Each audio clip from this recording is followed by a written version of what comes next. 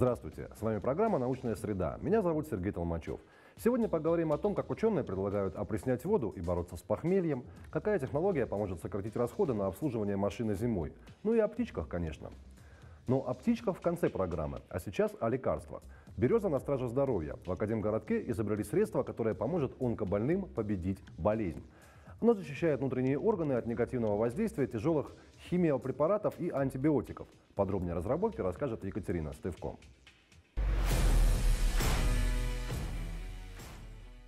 Как улучшить эффект химиотерапии, при этом защитить здоровые клетки организма от негативного воздействия? Ответ на этот вопрос помогли найти вот такие лабораторные мыши. Именно на них сибирские ученые ставили эксперимент длиной в 20 лет, изучали свойства бетулоновой кислоты, которая содержится в березовой коре. Целебные качества активно начали изучать еще в конце 90-х. Дерево эффективно защищает себя от болезней и грибков, а отварами из коры березы лечились еще наши предки. Все благодаря веществу под названием бетулин, из которого ученые Академгородка и выделили бетулоновую кислоту. Мы ее проверяли не только как противоопухолевый агент, но мы также заинтересовались тем, что она обладает достаточно сильной антиоксидантной активностью, противовоспалительной, иммуномодулирующей активностью. Как вещество поведет себя в организме, будет ли оно токсичным? Для эксперимента использовали мышей с опухолями разных локализаций. Лечили грызунов классически, антибиотиками и химиотерапией. Но одной из партий подопытных дополнительно давали средства на основе бетулоновой кислоты, а другим нет. Результаты на гистологии. Да, вот гибель клеток печени под воздействием антибиотика. Наш препарат призван предотвращать вот эти вот воздействия, активировать внутриклеточные механизмы, которые повышают устойчивость клеток к стрессам. Бетулоновая кислота вообще проявляет хорошую эффективность. Эксперименты показали, вещество не токсично, действительно защищает внутренние органы и снижает активность развития опухоли, тем самым усиливает эффект от химиотерапии. Препаратов на основе бетулоновой кислоты на фармацевтическом рынке нет. Сотрудники лаборатории медицинской химии отмечают, что это их первая разработка за 20 лет, которая попадет в аптеки. Действующее вещество, оно будет выпускаться на нашем опытном химическом производстве, а затем уже таблетирование. Это будет осуществляться компанией, которая имеет стандарт GMP. Средством уже заинтересовались фармацевты из Чехии и Белоруссии. Ученые останавливаться на достигнутом не собираются. Мы продолжаем эти исследования, потому что есть следующие заделы. Раз он обладает органопротекторными, цитопротекторными свойствами, то, значит, можно дальше развивать его на других патологий, таких как нейродегенеративных изменениях и других. В новосибирских аптеках средство из березовой коры может появиться уже на следующей неделе. И еще о лечебных методах. Почти предновогодняя новость. Знаете, как очень быстро вывести из организма алкоголь? В Канаде знают. Там создали прибор, который заставляет легкие выделять при выдохе молекулы этилового спирта. Оказалось, что при нехватке кислорода в воздухе человек начинает выделять в атмосферу этанол. На добровольцах испытали устройство, которое поддерживает постоянный уровень углекислого газа в крови. Дыхание становилось чаще, а спирта в организме меньше с каждым вдохом. Так ученые выяснили, легкие способны помогать ферментам, которые разлагают остатки вчерашних излишеств. Он родился в Казани, учился в школе в Германии, закончил Московский университет и работал во многих городах Советского Союза, от Киева до закрытого Арзамаса-16. Математик по образованию, получил всемирную славу как физик, а главное достижение его жизни – основание Академгородка. 120 лет назад родился Михаил Лаврентьев. Великого русского ученого вспоминают на этой неделе в Новосибирске. Почему я переехал в Сибирь? Тут много обстоятельств.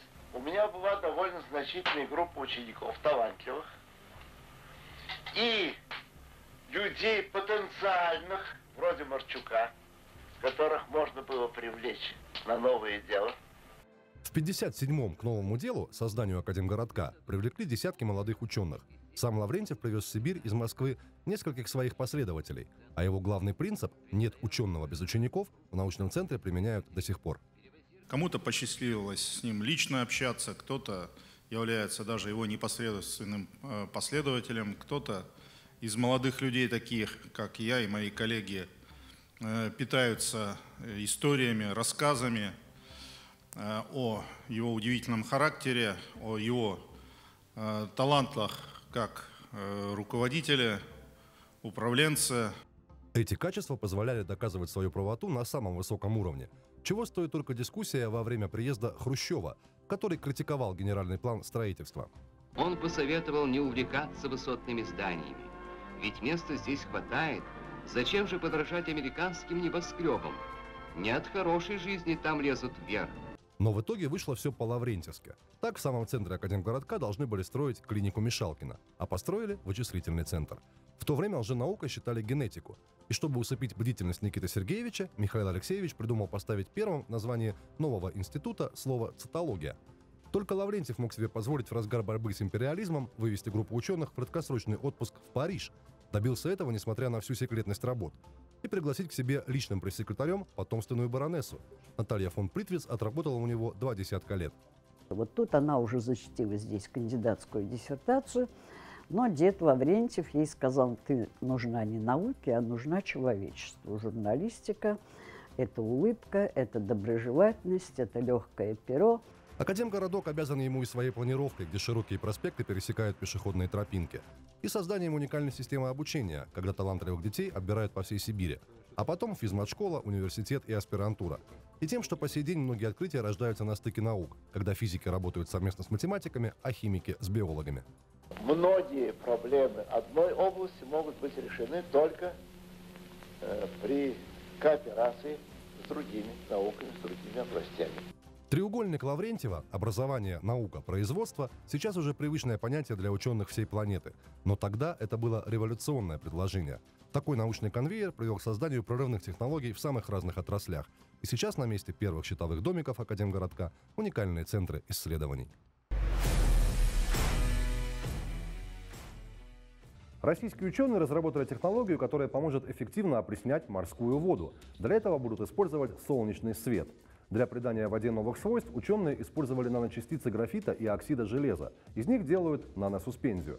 Воду пропускают через парогенератор. Для того, чтобы повысить его КПД, предлагают применять тепло или от геотермальных источников, например, на Камчатке, или от дата-центрах в крупных городах. Серверы вырабатывают огромное количество тепловой энергии. Российские расходные материалы примерно в 250 раз дешевле зарубежных аналогов. И неудивительно, там используют золото. Ученые уверены, помимо опреснения воды, технологию можно использовать в фотодинамической терапии рака и при создании систем охлаждения космической техники. В Новосибирск пришла зима. По оценкам метеорологов, температура будет на 2 градуса ниже, чем в прошлом году. Средняя температура. Тем временем студенты и научные сотрудники НГТУ придумали способ сделать так, чтобы непогода никак не отразилась на владельцах электрокаров. Они разработали механизм, который позволяет нагревать салон машины и не расходовать заряд аккумулятора. Электрокары уже не роскошь, а средство передвижения. Цены на топливо растут быстрее, чем на киловатты электроэнергии. Расширяется и линейка электрокаров, поставляемых в Россию. Когда-то это был только Nissan Leaf, сейчас появились китайские Джак, британский Ягуар, американская Тесла. В итоге в округе в этом году количество электрических машин увеличилось почти на 400 единиц. Но помимо очевидных плюсов есть у них и минусы. Например, необходимость использовать аккумулятор для обогрева салона. В итоге дальность хода авто в разы сокращается. Решение этой проблемы предложили новосибирские студенты и научные сотрудники НГТУ. Мы решили использовать дополнительно потери тепловые, которые возникают при работе в двигателе и в аккумуляторе электромобиля. Тепло от двигателя мы будем переводить в салон.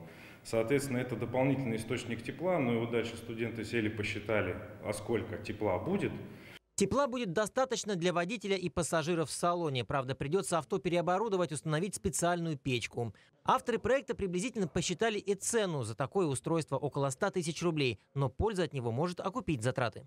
Мы получили, что дальность хода на одной зарядке зимой мы увеличим с 94 километров до 173 километров. То есть почти в 2 раза. В том, что разработка перспективная, уверен владелец электрокара, новосибирец Егор. Он сам ездит на машине японского автопрома и поставляет в Новосибирск аналогичные модели. Если они не будут тратить эту энергию на обогрев салона, а будут все оставлять ее на дистанцию, то тут фактически дистанция будет равна летней, но с погрешностью на охлаждение самой батареи в процессе, пока машина стоит на улице. Ну так, конечно, я думаю, ближе к 100 километрам, если говорить про старых лифов, конечно, они будут сохранять эту дистанцию.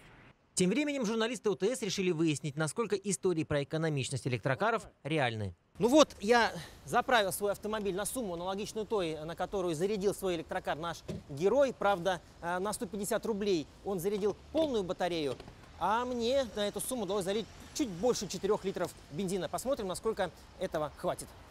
Ехали мы с одной скоростью и по одному маршруту до тех пор, пока на приборной панели у кого-то из нас не загорится индикатор. Либо следует заправиться, либо зарядиться. Первым остановиться пришлось бензиновому авто. Проехали почти 50 километров, чуть меньше, я там обнулил где-то в районе 49 километров. Ну, по моему расходу получилось 6 километров на 1 киловатте, поэтому примерно где-то, ну, в районе 8 киловатт. Вот, 8 киловатт, если перевести на денежку, это 24 рубля. В год экономия при пробеге в 20 тысяч километров по сравнению с автомобилями с двигателями внутреннего сгорания достигает 125 тысяч рублей. А если технология новосибирских студентов будет реализована на практике, то семейные бюджеты владельцев электрокаров потяжелеют на более крупные суммы.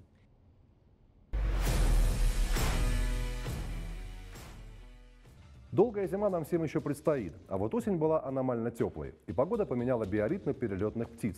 Раньше времени в Сибирь прилетели снегири, синицы атакуют частные подворья, поползни разбиваются о стеклянные стены небоскребов, а многие дикие утки вообще остались на зимовку.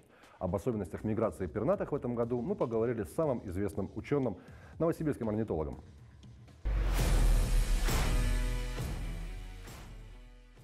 Орнитолог Алексей Яновский рассматривает уток в бинокль. В этом месте в Обь впадает Каменка.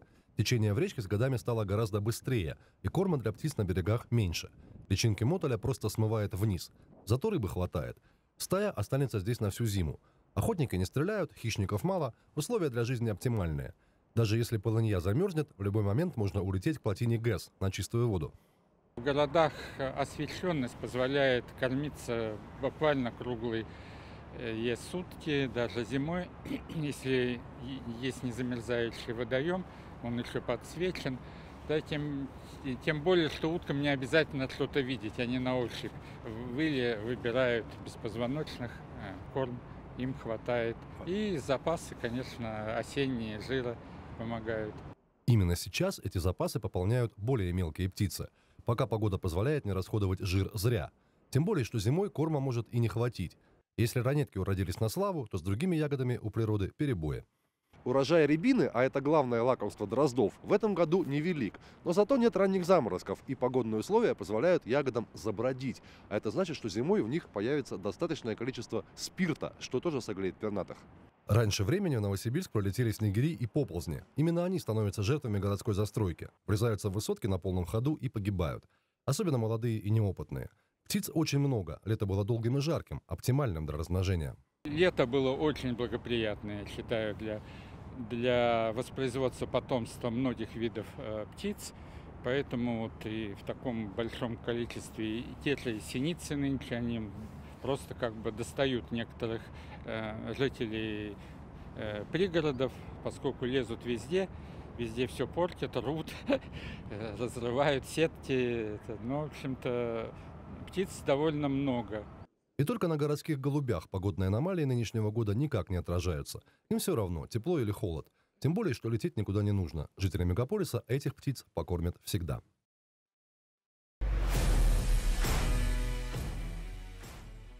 А в английском городе Бристоль установили наблюдение за колониями чаек в 3 точек. В парке, возле школы и у центра по сбору мусора. И выяснили удивительный факт. Эти птицы способны синхронизировать время своей трапезы с человеческой деятельностью. На них навесили передатчики, это помогает отслеживать перемещения. Так вот оказалось, в парк птицы прилетают по утрам, когда там меньше всего людей, и можно без опаски поклевать червяков. У школы наибольшее скопление во время большой перемены, когда ученики выходят перекусить на улицу, а значит и крошек в изобилии. А Бристольский центр сбора мусора работает только по будням, и чайки собираются там заранее, в ожидании сортировки отходов. А в выходные дни игнорируют эту площадку. Вот так пернатые используют людей, зная точное время и место, где можно пообедать. Еще больше открытий, инноваций, изобретений ровно через неделю. А на сегодня у меня все. С вами был Сергей Толмачев. Живите по науке. До встречи.